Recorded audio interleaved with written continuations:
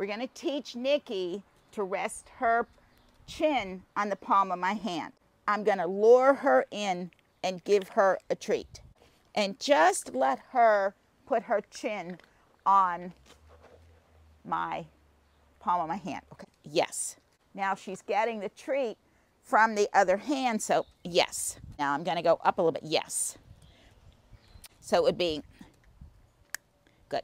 And as soon as she puts her chin on the palm of my hand, good, I'm going to feed her. Now, good. That's the one you wanted. Not the feet, not anything else, just that's my, good. Just, good.